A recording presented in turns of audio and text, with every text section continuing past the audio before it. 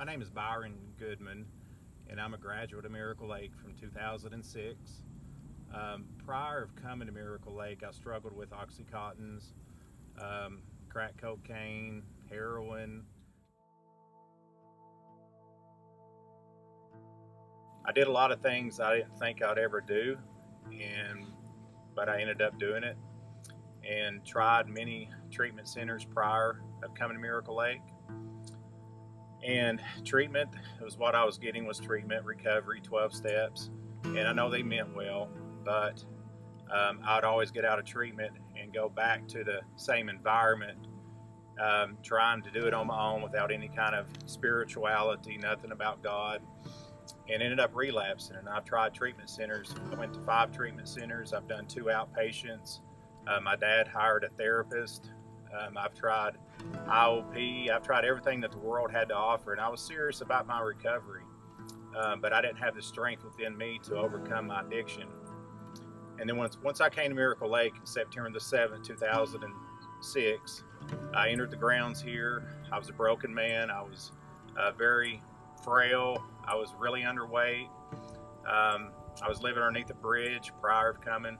But when I came here and I met Jack Bryan in class, it was my first week, and he was talking about salvation, who Jesus Christ truly is. And I desired a relationship with God. I desired a relationship with Jesus, but I didn't know how to enter in a relationship.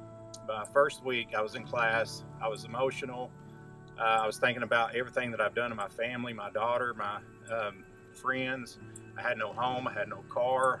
I didn't know where I was going to live, but there was a moment there in class I thought about salvation. I thought about who God really is, and being clothed in fine linen, walking on the streets of God. I knew if I entered in a relationship with Him, I would have a home once I died.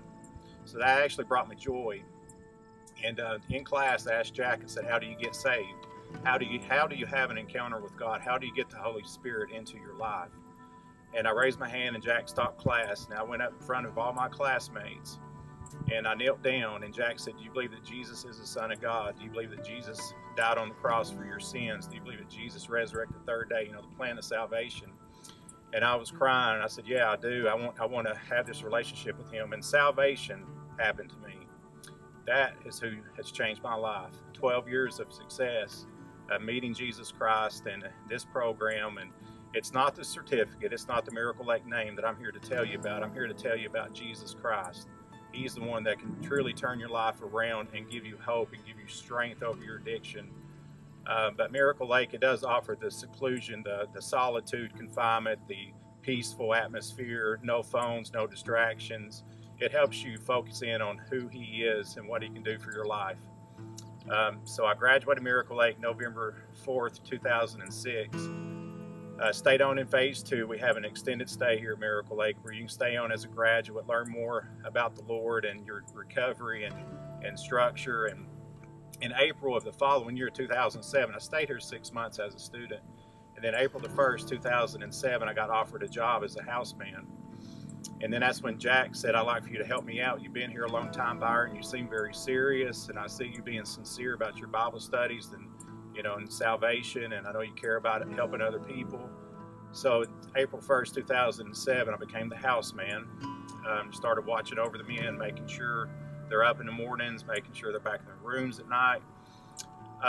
Then I went from the houseman to student affairs, from student affairs to project manager for a little while. I kind of did all the roles of the positions here at Miracle Lake, but I got offered another job as I kept going up the ladder, I guess, not by my strength, but by God's strength working through me. I'm the administrator now of Miracle Lake.